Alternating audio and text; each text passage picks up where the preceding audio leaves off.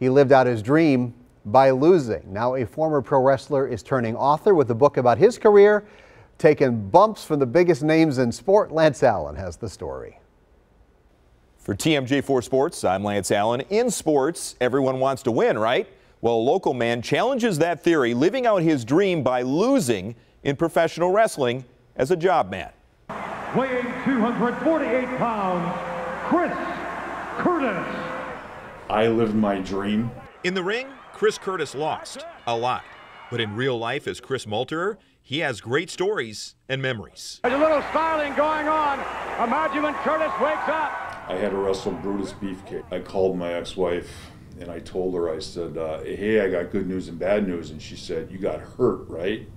And I said, no. I said, I'm bald, but I'm coming home with a lot of money.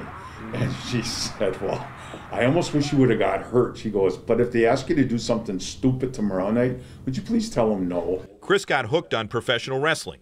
I started watching wrestling when I was 9 years old. This was 1966, and it was by accident, and I turned it on in the middle of summer, and I was hooked. 13 years later, I was in it. And worked with the biggest and best. I loved working with Hogan. Probably worked him about a half a dozen times. But his job was to lose. People would ask me, they go, you lose all the time. Do you ever win? And I go, no, that's not what it's all about. In his book, Job Man, he chronicles a life of making others look really good. My mom, she said, we send you to Catholic school for 12 years and you want to be a wrestler?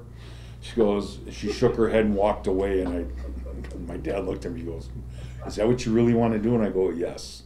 He's wrestled a bear at the Milwaukee Sports Show and lived a crazy life in the old AWA and WWF, but he wouldn't change it for the world. I lived my dream, and I really did. And if you lived out what you've always wanted to do, who can argue with that? Lance Allen, TMJ4 Sports.